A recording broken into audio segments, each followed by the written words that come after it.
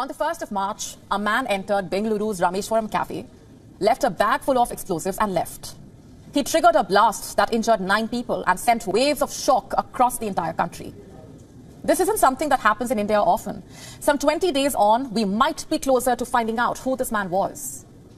And if reports are to be believed, you may have seen this footage already, but I want you to look at it again. To blend in with the crowd, the man wore a baseball cap. Little did he know that this cap would be his undoing. He might have thought he was being sly, but he left behind a trail of evidence, a trail of CCTV footage. The Central Crime Branch and the National Investigation Agency have been investigating it. They have reportedly found that after leaving the cafe, the man took a bus. This bus also had cameras and captured the suspect. The man then entered a religious site about 3 kilometers away from the cafe, and there he abandoned his cap, but it was too late for that. He had already been seen wearing it for long enough. I keep coming back to the cap because it wasn't an ordinary one. It was a limited edition series of merchandise from a youth brand. And the last we checked, only 400 pieces had been sold.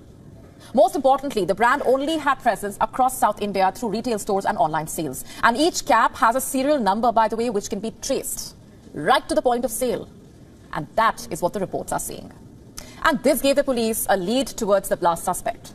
They tracked down the store that had sold the cap. Luckily, the store also had CCTV footage of the day the sale was made. The investigators identified the same man who had entered the cafe on the 1st of March.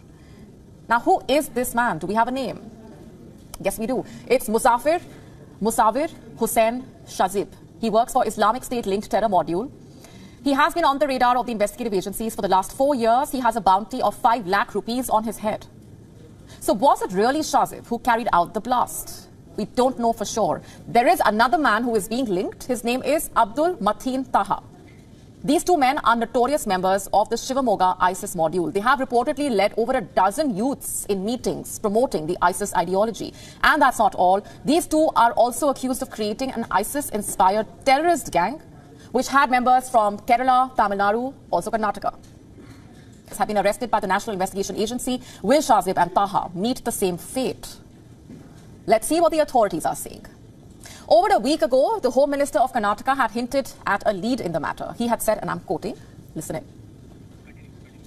We get that reaction in just a bit. What's more, investigators have found hair samples of the suspect in the baseball cap. It can be used for a DNA match to find the culprit. And if the reports are correct, we should have a name soon enough. And if it is indeed someone linked to the ISIS, the incident may also help uncover a bigger and deeper circuit.